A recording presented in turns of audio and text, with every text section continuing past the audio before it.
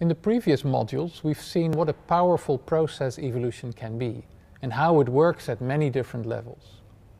But evolution also has its limitations. In this module, we're going to look at some of those limitations and at what evolution cannot do.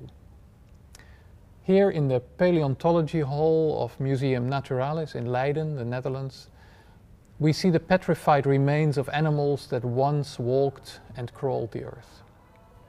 Almost all of them are extinct now. But some of them were themselves ancestors of animals that survive until today. The species are gone, but the species that evolved from them are still here. And this is one of them. This is the fossil of Homo erectus, found in Java by Dutch physician Eugène Dubois in 1890. This early human was the ancestor of at least 5 different species of humans. These 5 species all look somewhat different, but the difference is pale in comparison to the similarities. They're all apes on 2 legs, with large brains, small teeth, opposable thumbs, and able to make tools. These traits did not evolve in each of those 5 species independently, but they all inherited them from their ancestor, Homo erectus. So evolution is limited in what it can do by the raw material that is handed down the generations. Another limitation for evolution are so-called trade-offs. You may remember this extinct giant deer from Module 1, where we talked about sexual selection. The so-called Irish elk, Megaloceros giganteus, is famous because it is the deer species with the largest male antlers ever, a whopping 3.5 meters across and weighing up to 40 kilos. And like most deer, each year the antlers were thrown off and then regrown.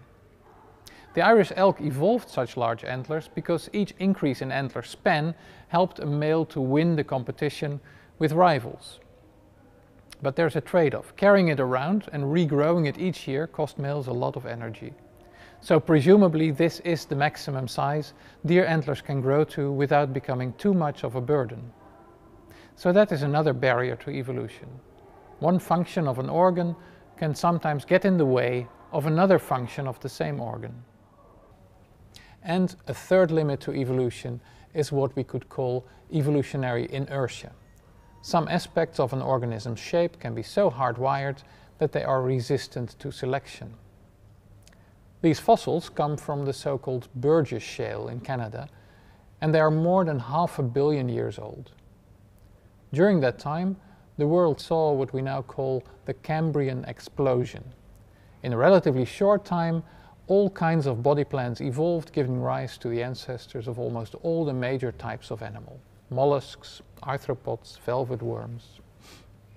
It seems that at that time it was still quite easy to evolve big changes in an animal's blueprint, probably because not so many genes were involved. Since then, more and more genes have been integrated in an animal's development, and it has become almost impossible for selection to make drastic changes to an animal's blueprint without killing it. In this module, we will look at some of the limitations that evolution faces, and how these limitations may determine where evolution can and cannot take us.